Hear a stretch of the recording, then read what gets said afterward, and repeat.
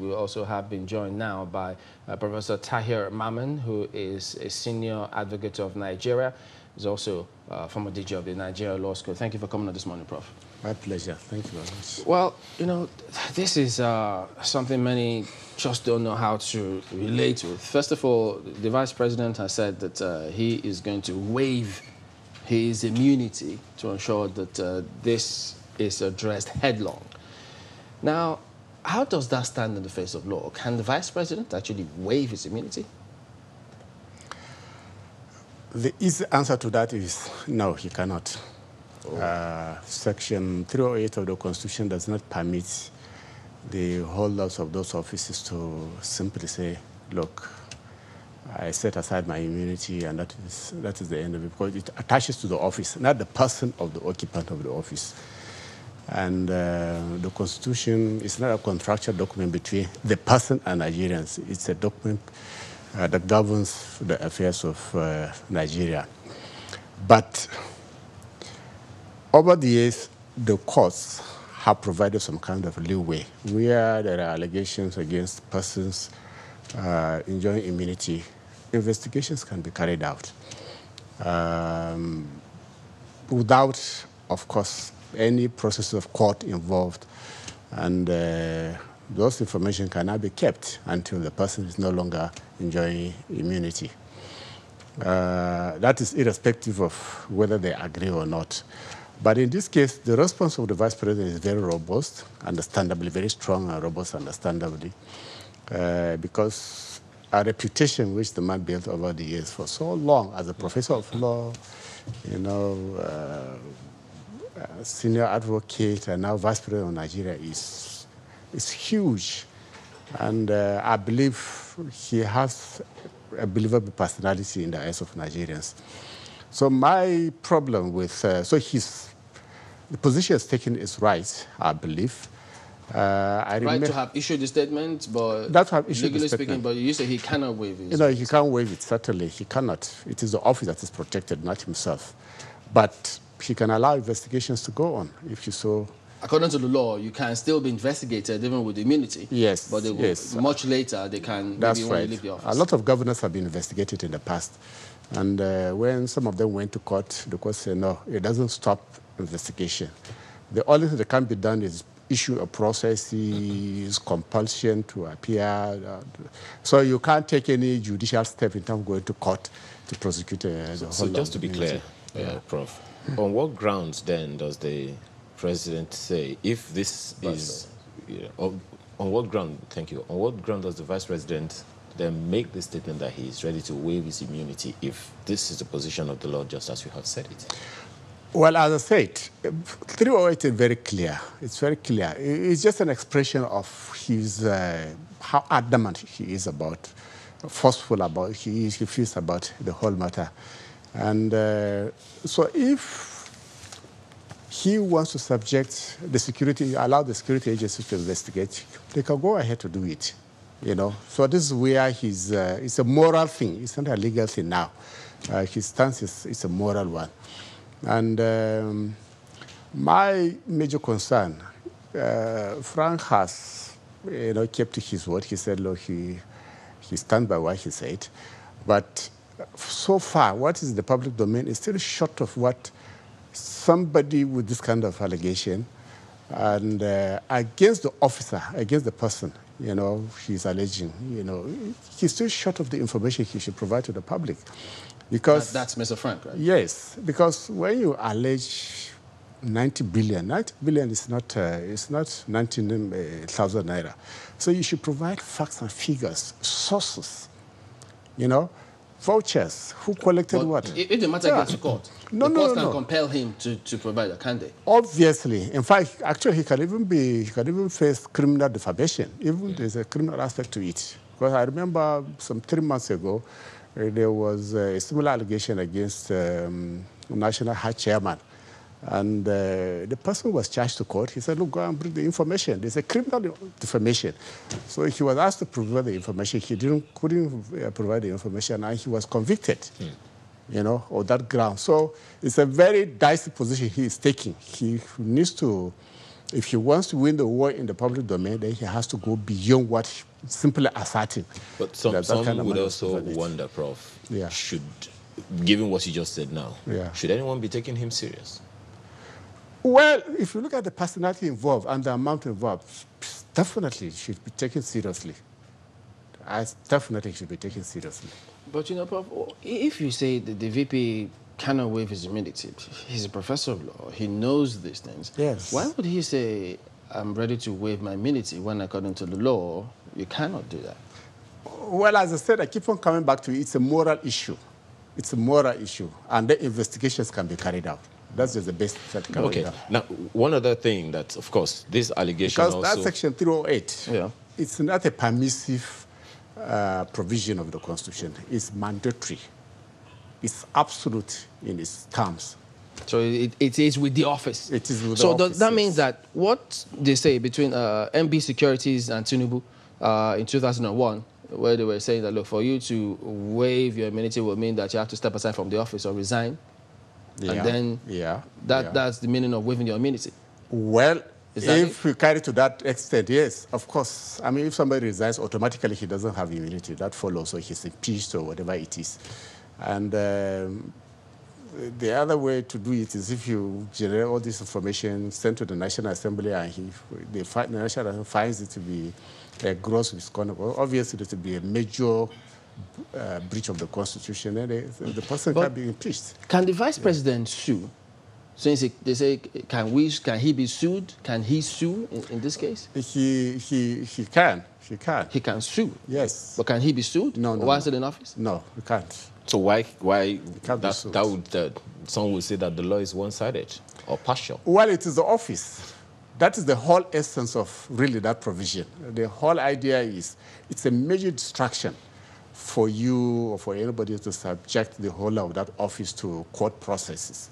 You can imagine the man going in and out, you know, and so state affairs will suffer.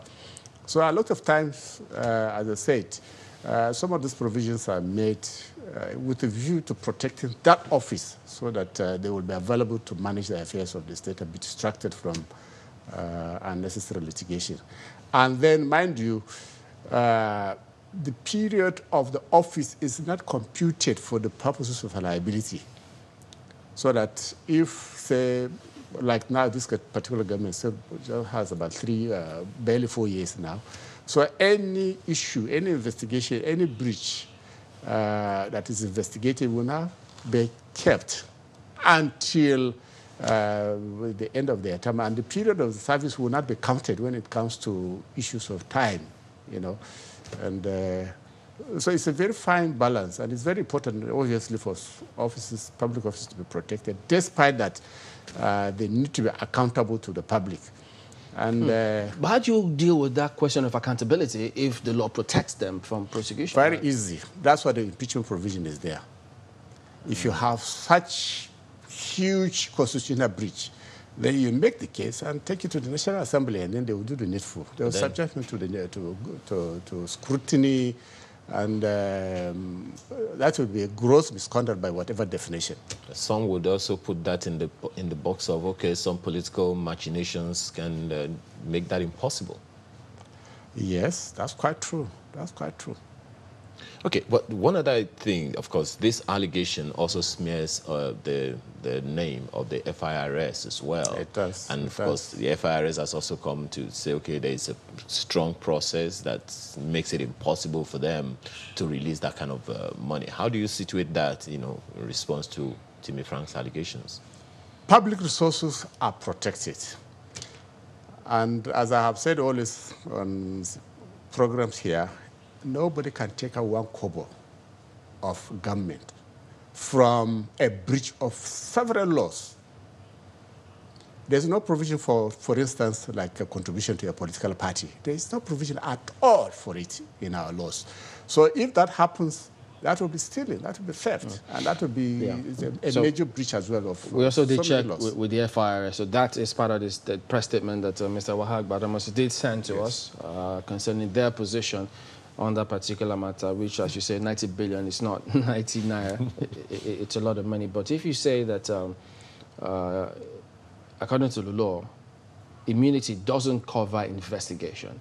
No. So if the agencies are investigating, or should it have been those anti-graft agencies, should they have been the ones speaking rather than allow the vice president to say that he's going to sue? Because if they had spoken, wouldn't that have at least let Nigerians know that, well, look, we are looking into this matter, no need for the hoopla? Well, there's one aspect of the allegation, I don't know who made that one, where they also said the Anko Boros program and social investment, money was... That is also circulating? Exactly, that one is also circulating. And then the EFCC came in, because the impression they gave is that the EFCC is investigating, and said, no, they are not investigating any such thing. And so to that extent, that is correct. But, the office of the vice president is so huge. And as I said, the personality of the person there, he's not known to be associated with anything about corruption. So he's right, to have that evulsion and want to make a statement on it. So it's perfect. The FIRS must come out, to tell... Other than what they've done, they issued a press release. Well, that's all they can do, because the allegation is against them. So it's not for them to prove their innocence. It's the person who is not saying, okay, look, 90 billion has been taken from them, that has to establish, put it in the public domain, in facts and figures, and who collected the money, how was it collected, delivered to who, in what circumstances. All these figures have to be there. But Prof, this particular scenario raises, of course, much more questions, because I think there's also been, in recent history, where I think it was former governor of Edo State, who I think there was some allegation against him. I said he too was going to waive his immunity to sue the person. So we've seen some governors, now the vice president faced with this allegation. So should we reconsider whether or not they should remove that immunity clause to allow them, because some of them actually want to stand in and clear themselves and protect their integrity. So is that something that we should take a second look at, saying, look, they actually want to clear themselves, but they can't because they have immunity. So they can only be investigated up until when they are out of office, then they can face prosecution, assuming they are guilty. Well, some of these cases you have mentioned are far and just in between. They're not an everyday occurrence. So you have to be careful about the very reason for that immunity clause itself. So if something happens to one or two governors and the vice president now, that shouldn't be a reason for us to begin to look at the clause itself. To me, it serves a very good purpose. And if the politics is right and the legislature, if they're up to their responsibilities, there's a way around it. That's double if, Prof. If the politics is right, if legislations are up to it. Yeah, as he mentioned earlier on. So how do we then, what if, because they will always take advantage, politicians. So if the individual knows that, look, I can't do certain things, clear my name until I'm out of office, how does he prove his innocence if they take advantage and say, well, this matter is here? No. Somebody doesn't prove innocence. The law already presumes that you are innocent. That's a very basic principle of law. So you don't have to prove anything. It is for the party who is making the allegation to come out with the facts and figures. And I tell you, if today Frank was to go the whole hog as he is saying we meet in the court, invite one of the major papers or go to the television and say, look, on so day, the chairman or so person released 50 billion, released 20 billion, 10 billion. Our bank accounts are there because you can't make this kind of allegation without access to the details. Okay? And I don't think it's something that you will carry cash, 90 billion cash, and go and dump in somebody's house. No. These are transactions that have to go through the banks.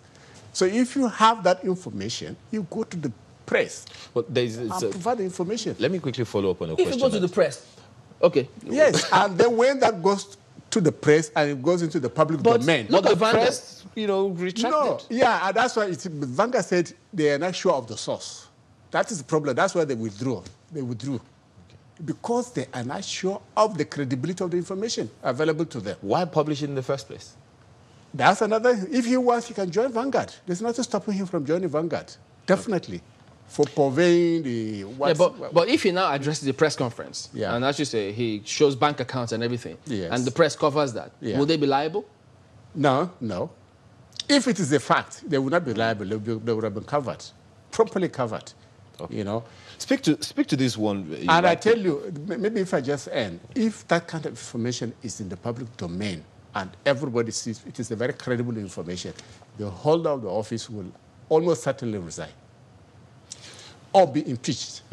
I can imagine the kind of pressure that will be put on the legislature to do the needful. So for that kind of thing to do, you have to, the person making the allegation has to be sure of the fact that he has. But will all that information still be relevant from what Chamberlain said after the person leaves office in the light of 3081C, provided that in ascertaining whether any period of limitation has expired for the purposes of any proceedings against a person to whom this section applies, no account shall be taken of his period of office. That's right. That's right. Criminal liability doesn't expire. And then the Constitution is very express about that. That period shall not be counted. You know, so do the two major components of the law. That is one, there's no end to criminal liability. So if the person is out of office by 2023, you can now go after him based on all the information that you have. And then there's 4 years. And even if by chance there's anything that where the time is important, the Constitution clearly says it shall not be counted. So there's a sufficient safeguard, in my view, you know, to have a balance between accountability and the need of the public to know, you know, and protect public resources and all that. All that needs to be done is whoever is making the allegation has to be on a firm ground. And if I were him, what's wrong? There's no problem in turning in this information to anti-corruption agencies. If he has them, you know, they will go in and do the needful. The only thing they can't do is to issue process against the vice president. But as he has said, he's prepared to waive his immunity, which means if they go to him to confirm or check information, he will be available. No, but to them. even without him saying that, the law, he can be investigated. Exactly. Even without him saying so. Exactly. Wow, so it's something that many will just keep wondering because there's so many questions about some of these things, but because of certain but the law is very provisions clear on them. The law is very clear on them. on what he can do and what he cannot do. Yeah, there's no ambiguity there at all. Some would also have, just as you said earlier, some would have wondered, look, if you have all this information, why not put it out there? Yes, put it out. 90 billion. And you say, let's meet in court. That's not an appropriate way to handle it. All right, Professor Tahir Mamman, ON, Senior Advocate of Nigeria, we appreciate your comment on this morning. All right, so there you go. We'll be back in a moment. Stay with us.